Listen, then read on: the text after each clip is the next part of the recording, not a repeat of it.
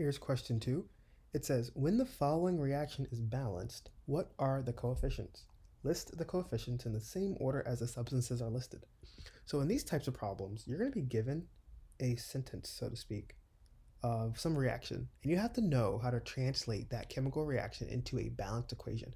And there's actually a bit of thinking here involved. So here's how I tend to teach people how to do these. First of all, you want to find all the main words and recognize that this is going to involve naming and balancing. And that's really important that you understand the naming system. So here we have an ionic compound, manganese 4 oxide, and it reacts with hydrochloric acid to produce manganese 2 chloride, chlorine gas, which is a diatomic element. You do need to know your 7 diatomics, as well as water. So there's a lot going on. This has 5 species, so to speak. And here's how you start writing it off. First, we have manganese 4 oxide. Manganese, and this is going to be sketch notes over here. So manganese 4, that means that it's a manganese ion with a 4 plus charge, so an oxidation state of 4. It's a metal, it's a cation, so it's always going to have a positive charge when it participates in ionic bonding, typically. So that's going to be Mn 4 plus. Oxide is O, so it's an oxygen ion. Oxide is in the family that tends to have a 2 minus charge. You do need to also recognize that looking at the periodic table, you need to be able to look at it and recognize that oxide and sulfide are going to be 2 minus charges. So those are going to be like old background basics. But once you know these charges and you write them out, then you can do the crossover method and you'll come into your first little issue, which is Mn little 2 O little 4. So if you learn the crossover method as commonly taught, you'll see that these two subscripts, 2 and 4, are not totally reduced. Think of it as a fraction. 2 over 4 can be reduced to 1 over 2. So that's one way you can fix this and just make it MnO2 and squish them together. You could also do this. Without doing the crossover trick, you can kind of just look at it and think logically, like how many oxide ions do I need to balance out a single manganese ion? Well, oxygen, the oxide ion is -2, the manganese 4 ion is 4 plus, so you need 2 of these, and that makes sense. All that to say that the first thing is an ionic compound with the chemical formula of MnO2. We can put a black bar because, actually I'll make it orange, because we know we're going to have to balance this.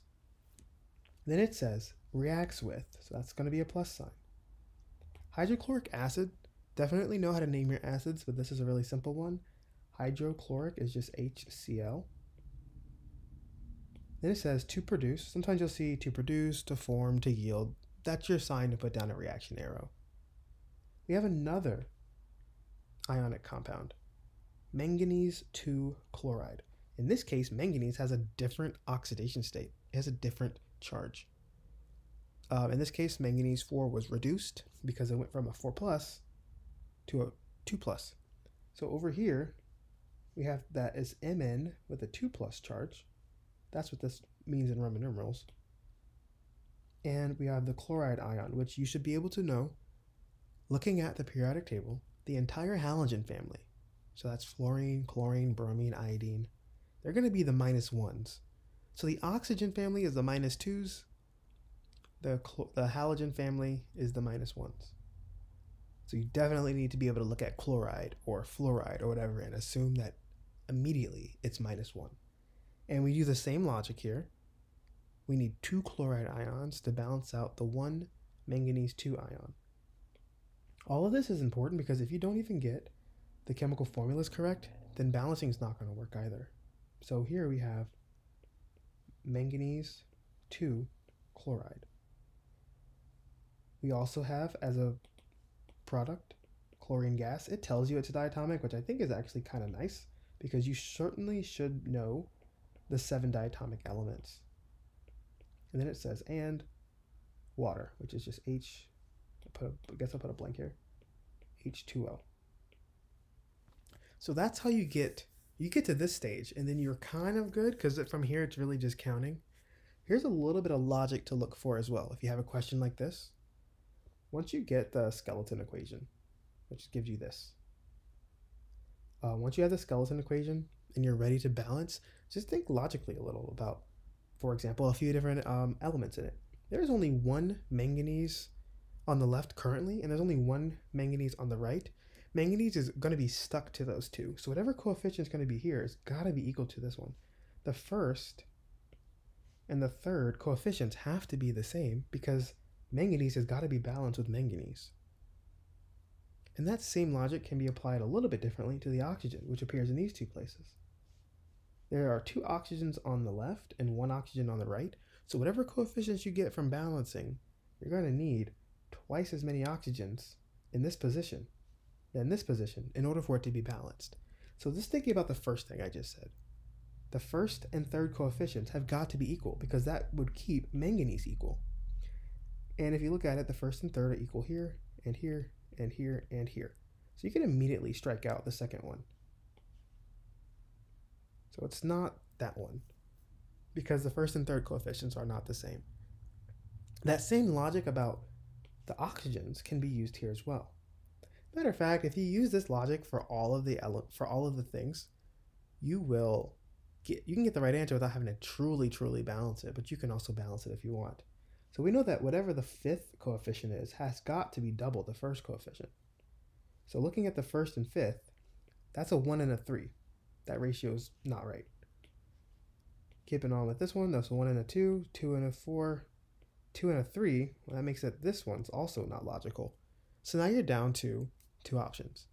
And you can look at hydrogen as a clue. One hydrogen on the left, two hydrogens on the right. Whatever your balancing is, your coefficients are going to have to be double. The second coefficient's got to be double the fifth coefficient. So let's take a look at that. Second and fifth coefficient. The fifth coefficient's got to be double. So in this case, the second coefficient's got to be double. So in this case, 4 is double 2. And that makes sense because if you were to put a 4 here and a 2 here, you get 4 hydrogens on the left and 4 hydrogens on the right. So that's how you know that this is your correct answer. And just verify that everything makes sense. And it should. Because remember, if you put a 4 here, you also have fluorochlorines on the left.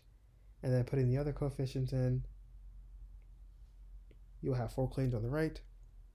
I always say to people, balancing is one of those things where sometimes trial and error is just how you do it. That's why you bring a pencil or just feel free to cross things out. If you can count, you can balance. There are some other situations with balancing that I can show people that are a little bit more systematic, but it really is kind of trial and error and just being able to count.